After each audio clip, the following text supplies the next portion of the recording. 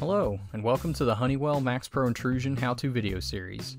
In this tutorial, we are going to cover how to configure low voltage triggers on a MAXPRO Intrusion Controller, IB2 Zone Expander, or IB2 Remote Power Supply.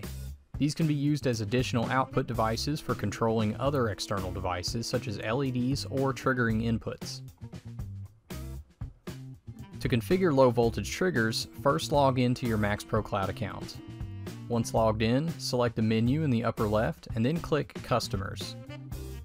Once the page loads, choose the desired customer down the left and then click on the site on which you wish to configure triggers. On the site overview page, click on the Devices tab down the left. Choose the MAXPRO Intrusion Controller in the drop-down at the top and then click on Panel I/O or on a registered IB2 Zone Expander or Remote Power Supply. Select the Outputs tab in the top of the right side window and then click the Edit button in the upper right to unlock the fields. For a more detailed view, select the drop-down in the upper right and change to the Advanced view. There are 4 low voltage trigger outputs on the controller, zone expander, and remote power supply, and they may each be configured here.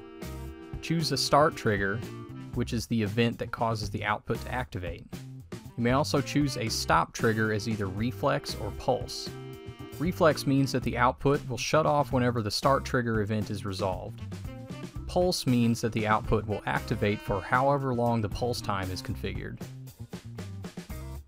Choose an area which affects the output and whether you want to enable remote access. Remote access allows the output to be controlled manually from the visual management screen. Lastly, select the output polarity. This determines whether the output activates or deactivates when triggered. When finished, click Save in the bottom right. Be sure to switch the controller to installer mode to download the configuration changes. This concludes how to configure low voltage triggers on a MAXPRO Intrusion Controller, IB2 Zone Expander, or IB2 Remote Power Supply. Explore our trainings and discover your potential. Go to HoneywellDiscoverTraining.com.